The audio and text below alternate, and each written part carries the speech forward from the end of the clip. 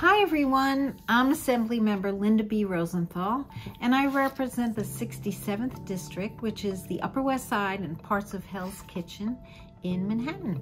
I've partnered with LE&RN for nearly 10 years, and I'm always moved by the dedication that the community has exhibited.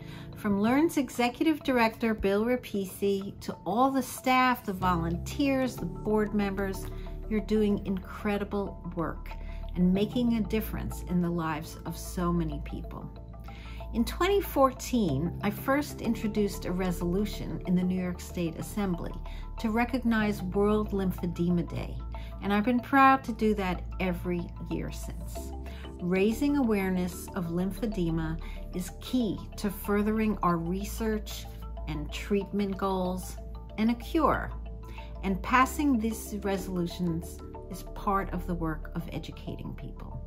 Over the past 25 years, the resources, policy, and advocacy that LE&RN provides has been so important and has made such an impact on the lives of New Yorkers living with lymphedema and lymphatic disease.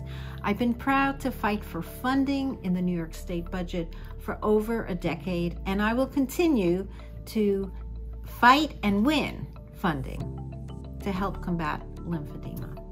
In 2018, we worked together to pass the first in the nation legislation requiring hospitals statewide to provide informational materials to those at risk of developing lymphedema. This law protects patients and will for years to come, while also sending a message that lymphedema is a condition that needs our attention.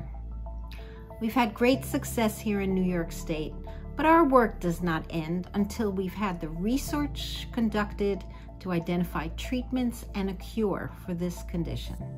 I am continuously inspired by all of you, and I'm grateful for our years of working together. Let's keep this fight going.